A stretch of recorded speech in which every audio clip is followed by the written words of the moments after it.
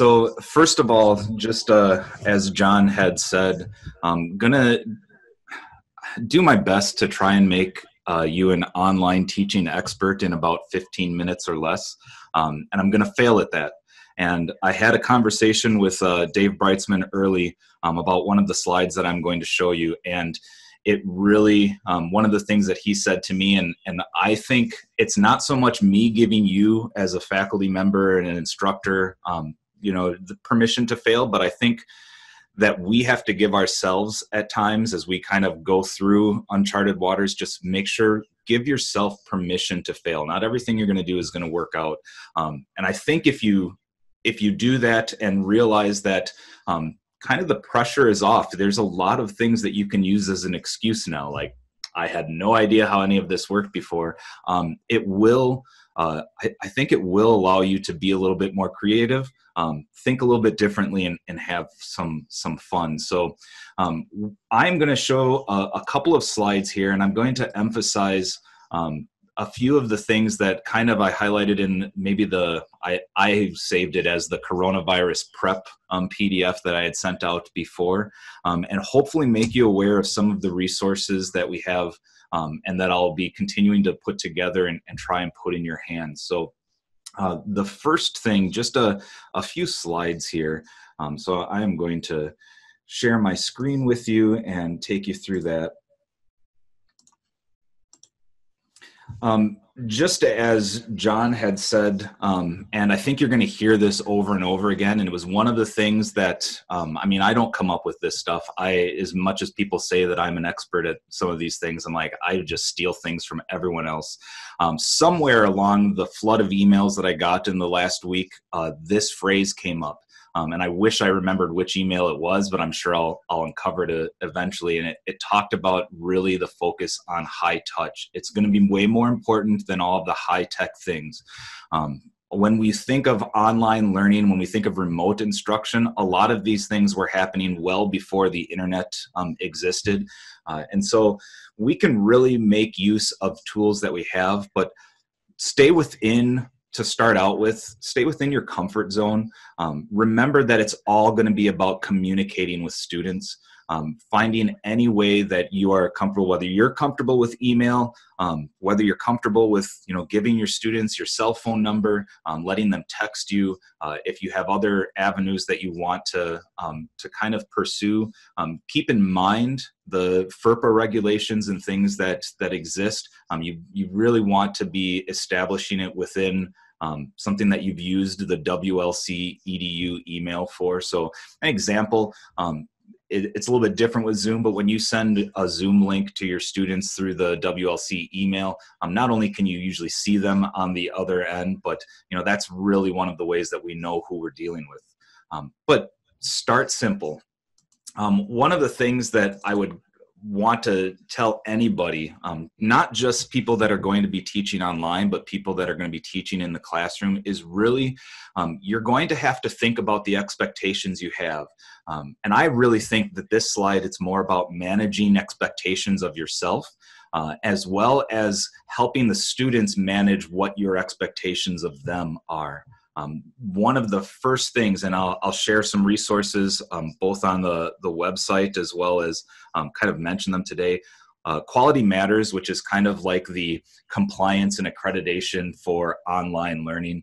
That's kind of how I view them. One of their first things that they talk about, and in their emergency guide that I'll share with you, one of the first things they say, be clear with your instructions, because you are so adept at filling in the gaps when you are in the classroom. When you put out an assignment and you give the instructions, you're there, right there when students, you can see the puzzled looks on their faces.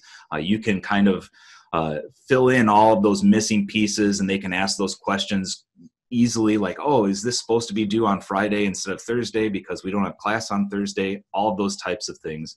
When you're doing it here, just be really clear. One of the things that I would recommend for anyone, no matter how the class is really getting delivered, what your assignments or assessments might look like, is to use a steps to completion. give them at the beginning of a week, like, here's the things I need you to do.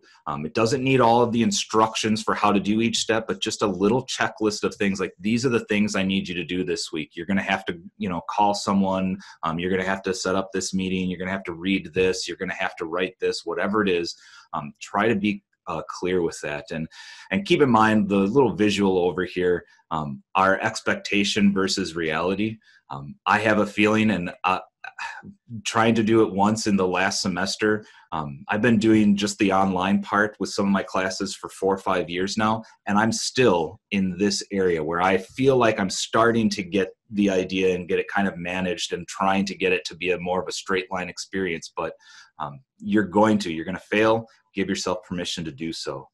Kind of going along with the high touch before, ongoing feedback, especially when you're working with online students, is going to be crucial. You don't have to go out of your way to do it maybe completely differently. Most of the time, I think for myself, when I'm grading papers, the thing that bothers me is, I'm so used to giving feedback by writing on it with a pen and then handing it back to the student, and it's very easy. It's still probably the easiest way. But it requires me online to write it out with a pen and then scan the thing and send it to the students.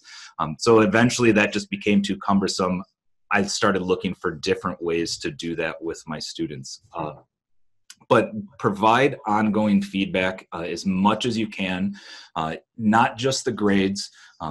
Just reach out on an ongoing basis. When I do an online class, I tend to reach out proactively at the beginning of each week. I try to record just a little 3-4 minute video that just says, hey, here I am. I'm still alive. This is what I'm kind of expecting. I use that to kind of go over my steps to completion. And typically throughout the week, I might, as I'm hearing the questions from students come in, I will take those and compile it into either an email that I'll send out or a video, or quite honestly, it's usually both that kind of go hand in hand. So some that want to just watch it, some that want to read it. But feedback is going to be important. The idea of asynchronous learning, I would say embrace it. You're number one, and we saw in the email, I don't think we're going to be able to expect that all students be able to be in one place at one time. So embrace what you can do asynchronously. Some things you probably are going to try to still pull together and say, I'm going to do a Zoom meeting with my class. Embrace the fact that you can record that meeting for those that don't show up, and then be able to save that. And that's one of the handouts that I'm working on right now, is just some visuals on how do I record and then distribute that meeting when I'm done with it. But anything that you can provide for students to do on their own time, that's going to be key, which is why I always focus on mini lectures, little snippets of information, some of the things that I can provide that they can watch and view. And then if I do want to get together synchronously, then we can talk about the things, we can discuss, I can answer questions. I will speak just for my math class that it's going to be a lot of, I have always wanted you to become good at reading a technical manual and being able to follow these things, but I've always been there to kind of interpret for you. So do these things, bring it back, and try to reserve as much time just to talk to the students. Don't forget during this time to use the colleagues that you have, the people in your department, the people that you've grown to trust over the years, or, in my case, the short time that I've been here. Use them. Don't, as this image says for right now, don't actually make that physical hand contact, but use your colleagues. Jared sent out earlier this week an email kind of listing a few names that were on there, people that we've kind of looked to in the past, and people that have worked with me, some that have never asked me a question before, which I'm like, they must really know what they're doing because I've never talked to them. So these people are available. Don't hesitate to reach out to myself, even though my name's on the bottom of the list and conveniently grayed out a little bit so that it's harder to read. I've been overwhelmed a little bit by how courteous people have been about my time, but I've I have the advantage that I've been doing this part of it, so I'm really focusing first on trying to gather materials that will help everyone. So in this, like today, I haven't really gotten as many of the email responses out that I normally would, because I've been kind of putting some things together that I will blanket cover. And then feel free, don't hesitate. That's what I'm here for. I'm sure all of them will feel the same way. And then before getting into just a little bit of the nuts and bolts, take this opportunity, since you have the opportunity to fail, be creative. Don't forget, have fun doing it. You're going to be able to try things now you never would have thought. And when I started teaching online, my entire philosophy of education started to shift. I now, and this is where the advantage comes in, I now view every class that I teach as I'm designing this class to be taught without me. The fact that I get to be in the classroom with the students only makes it easier. So do that, and I'll steal it from Dan Johnson and just say, keep smiling. As you're going through all of the things that you're doing, as you're recording yourself, get used to talking to yourself into a camera, being, kind of isolated like that, but keep smiling. And that idea of isolation, don't forget, and I know Rhoda will talk about it a little bit later, to keep in contact with your students virtually instead of physically. I want to highlight then a couple of resources. I know some of them have kind of come out in the past. One of them I've been for the last year or two slowly building, and it's ramping up quickly. A resource just from the Instructional Design Center at WLC. You'll notice when you go there, and the link, if you wanted the entire thing, would be wlcidc.com/coronavirus. I will have some resources. I'm right now compiling articles that I've gotten and had a chance to read through emails that just have good advice. Taking resources that other people have given me, starting to put together apps and little guides on how to use those.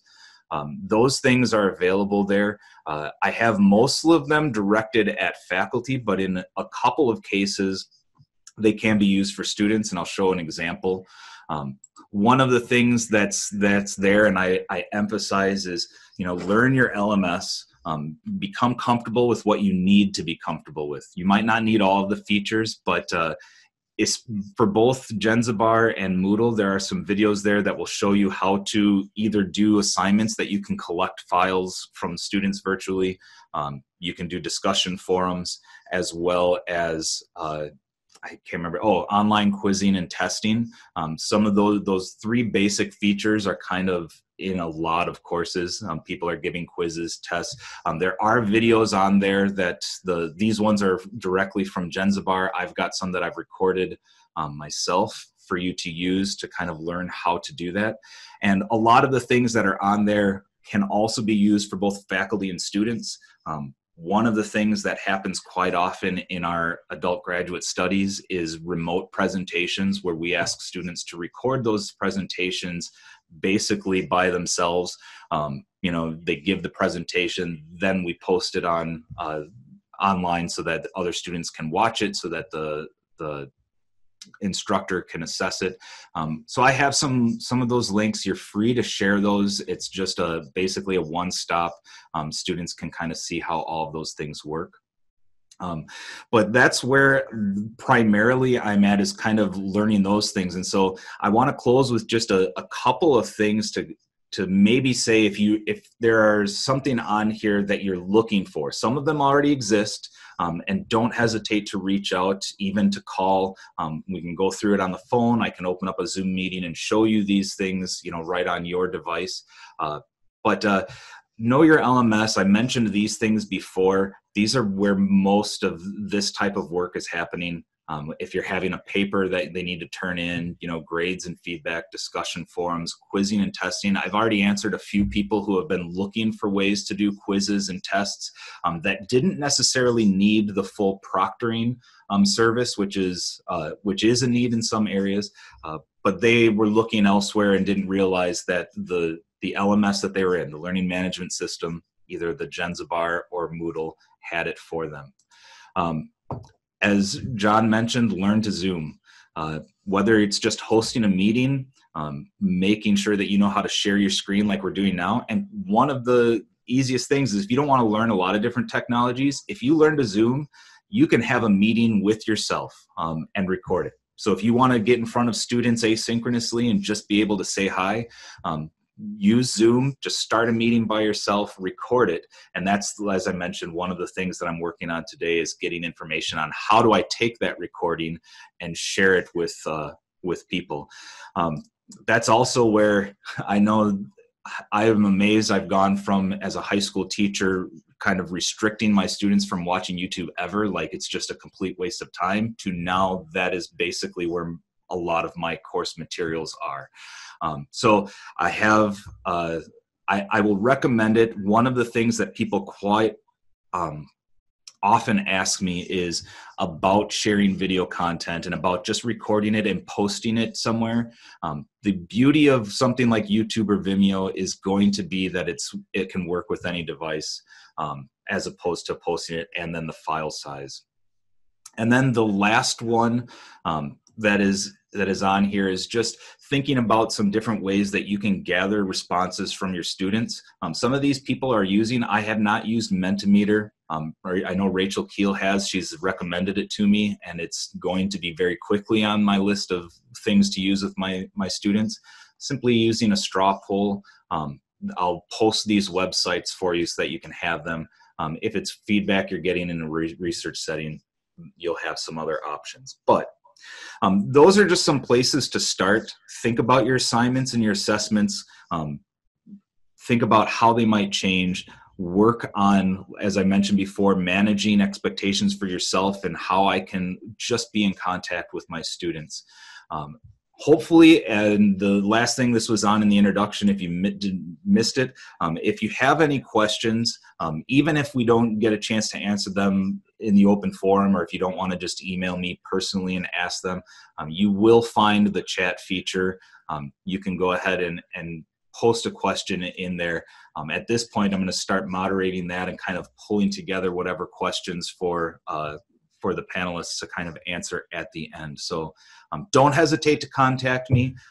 My cell phone, if I email you back, my cell phone number's on there. You can text, you can call, you can Zoom, you can do however you need me to meet with you. I'll be here for you. And really, I've just been really impressed with the faculty so far. The response just has been overwhelming. Stay positive, keep smiling, do what God's called you to do. And I think then with that, I will hand it over to Rhoda.